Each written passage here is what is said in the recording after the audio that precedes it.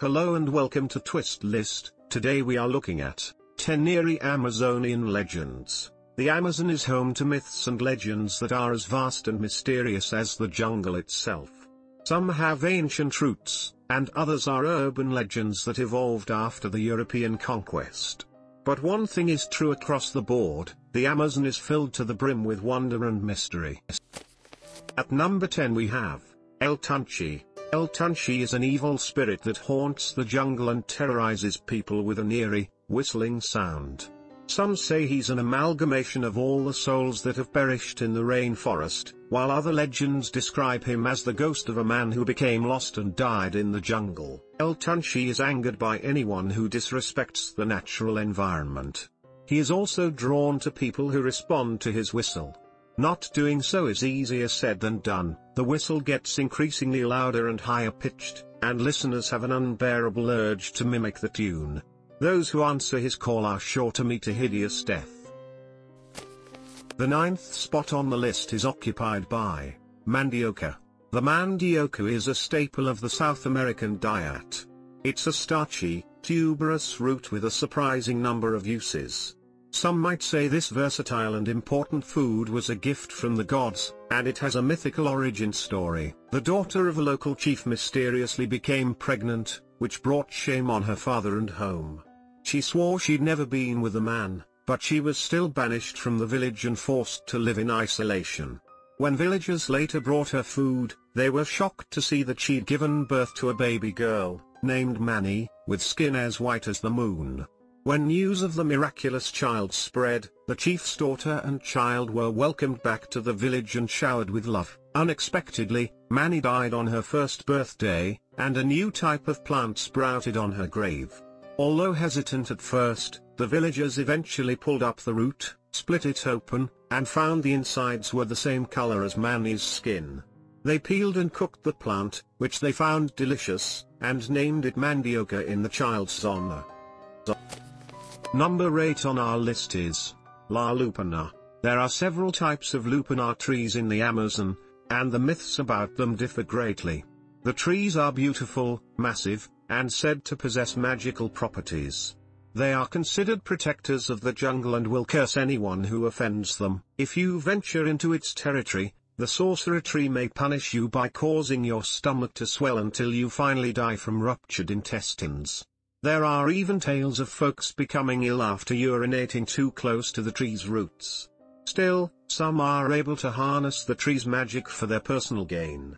For example, they can cause an enemy to suffer by leaving his clothes or belongings at the base of the tree, or they can harvest the tree's sap to use as a poison. At number 7 we have El Lobizón. El Lobizón is a werewolf-like creature with many names, including Luisan, Luiso, and Lobison. Stories of this beast are present throughout all of Central and South America. Most commonly, the Lobizón is described as half man and half wolf, with red eyes and razor-sharp teeth. He's not a picky eater and will feed on both the dead and the living. Unlike European and North American werewolf myths, one does not become a Lobizón by being bitten.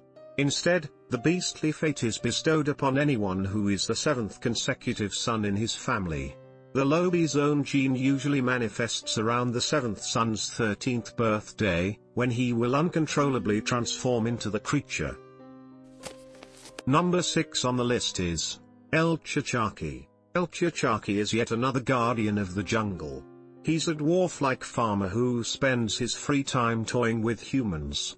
He often takes the form of a loved one and lures people deep into the jungle, until they are lost forever. While he could pop up anywhere, it's advised to avoid clearings, which is where he makes his farms. Chachaki has a peg leg, or goat hoof, depending on the legend, so you can easily note his tracks, a tiny left foot alongside a round hole from his wooden leg. The 5th spot on the list is occupied by Buffalo, Colorado. Pink river dolphins are found only in the Amazon, and considering their unusual appearance and intelligence, it's no wonder there's a whole slew of fables associated with them. One such legend tells of Buffalo, Colorado, a pink dolphin who shape-shifts into an attractive fisherman. He uses his charm to lure girls away and convince them to have sex with him. If he succeeds, the girl becomes pregnant and gives birth to a pink dolphin. Apparently, Buffio is relentless and shows up night after night, until he gets his way or is exposed. The only way to break his power is to fool him into running out the doorway of a high, stilted house, which will cause him to fall to the ground and transform back into a dolphin. At least that solution isn't ridiculously specific.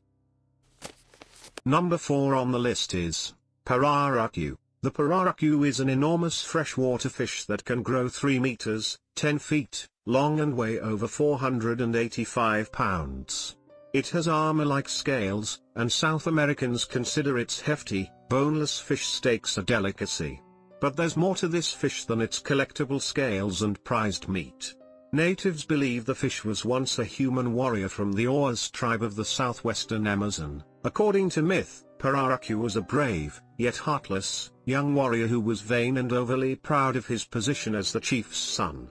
He would criticize the gods, and when his father was away, he would execute villagers without reason. Tupa, the god of gods, became fed up with Pararaku's behavior and ordered the goddess of torrents to unleash a furious rainstorm on him.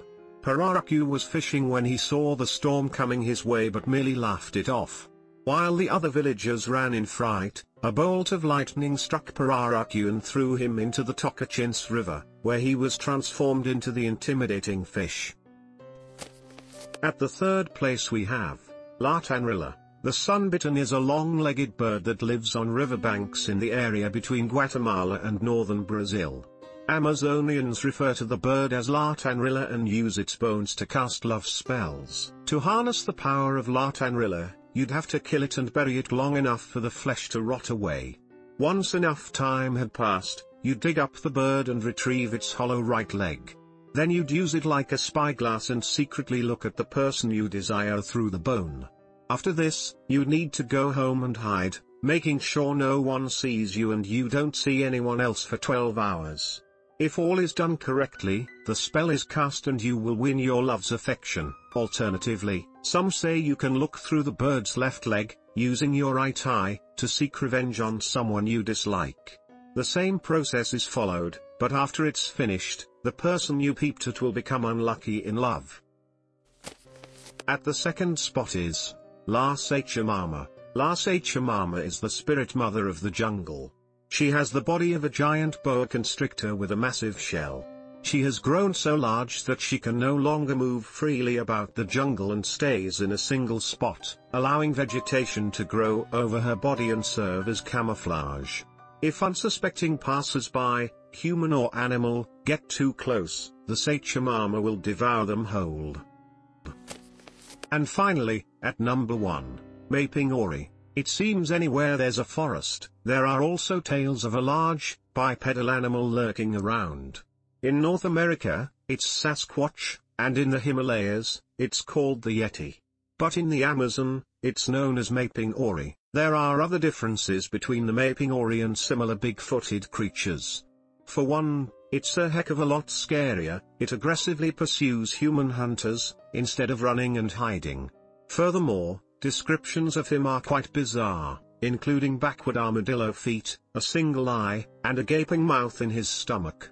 While there's some disagreement about his appearance, all agree that he's tall, smells like death and garlic, and has thick fur over his impenetrable skin. Thanks for watching. If you enjoyed this video and would like to see more, then please hit the subscribe button.